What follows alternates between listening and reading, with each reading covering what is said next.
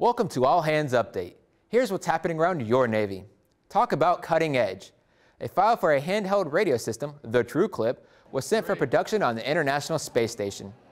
The True Clip was developed by a team of sailors assigned to USS Harry S. Truman's Aircraft Intermediate Maintenance Department. The True Clip has saved the Navy $42,000 since its conception. Well done, shipmates. The 2016 DoD Wounded Warrior Games wrapped up with a closing ceremony at West Point, New York. 38 shipmates competed on behalf of Team Navy. Congratulations to all participants.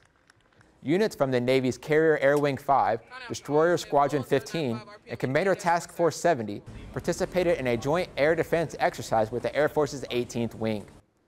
The exercise strengthened interoperability between the Navy and the Kadena-based wing. You can read more about what's happening around your Navy at Navy.mil.